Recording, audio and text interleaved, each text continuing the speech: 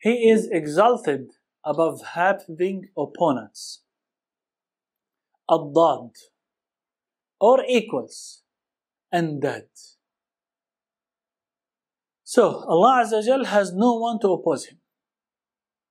No one can stand in front of him.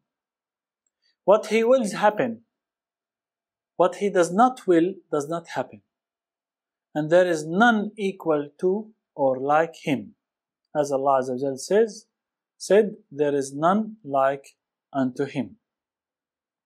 So there is no opponent or no equal to Allah Azza wa Jal.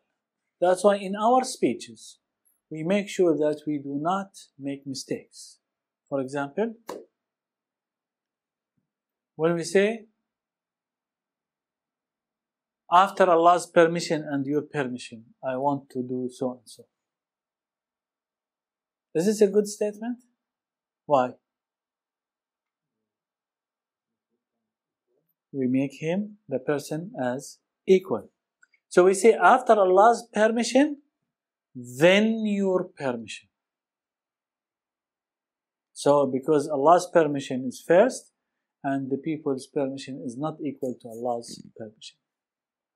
So we always need to make sure that when we speak, we do not put the creation at the same level or equal to Allah Azza wa Jal.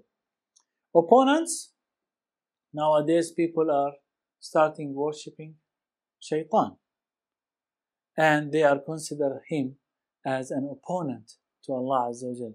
And the reason why they worship Shaitan is they say that he's the only one who rejected the order of Allah Azza wa Jal and said, I don't want to prostrate to Adam.